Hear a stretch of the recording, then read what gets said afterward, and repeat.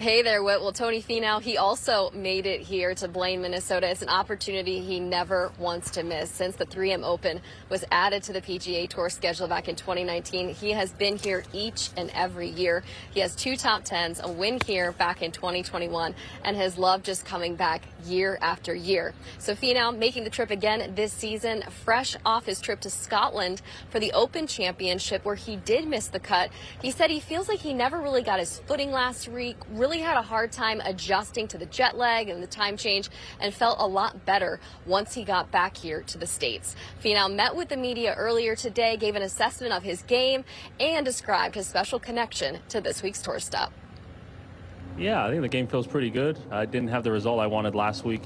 That second round was playing extremely difficult, and I didn't feel like I played bad. I hit a couple bad tee shots that ended up costing me a lot of shots.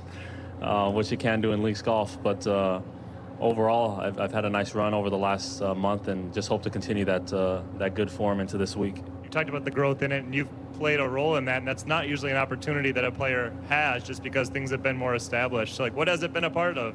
What has it been like being a part of a younger tournament and kind of playing a vital role in its growth?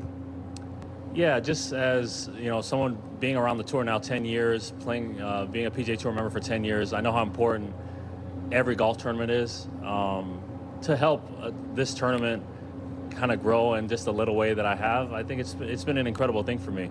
3M has been great to me. I think it has a lot to offer to the PGA Tour, and I feel like each year we've gotten a better field.